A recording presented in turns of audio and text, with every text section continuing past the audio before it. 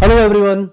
So once again we have question number 7 from this Quant vs Saral series, and it's again a question from CAT 2021 slot 2.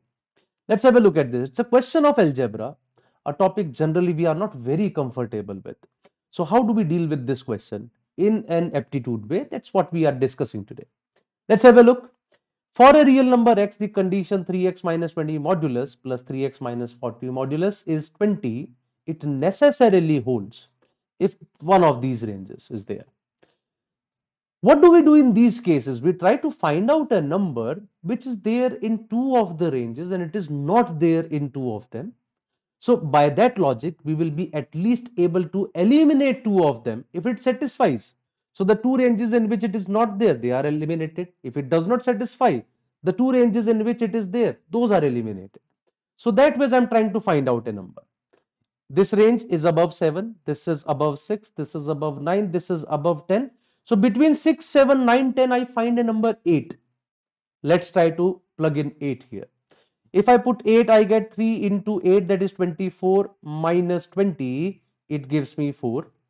The next is 3 into 8, 24 minus 40, which is minus 16. Modulus of that is 16, and it satisfies. Because it satisfies, option B cannot be my answer, option C cannot be my answer because they do not have 8 in them, whereas option A and D are having 8 in it. Now, how do I eliminate one of A and D? The range of A starts from 7, goes up to 12. Range of B starts from 6, goes up to 11. So I'll take a number between 6 and 7 now. Let's take 6.5. So if I take 6.5, it is 3 into 6.5 minus 20. It is 19.5 minus 20, which is equal to minus 0.5, or the modulus of that is plus 0.5. Then 3 into 6.5 minus 40. So 19.5 minus 40 is minus 20.5. The modulus of that is plus 20.5. That makes it 21. We need 20 at the end. That means even 6.5 cannot be an answer of my range. So in D option, I have 6.5 between 6 and 11.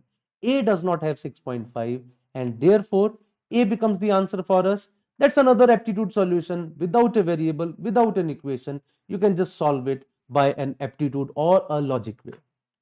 I hope you like the solution.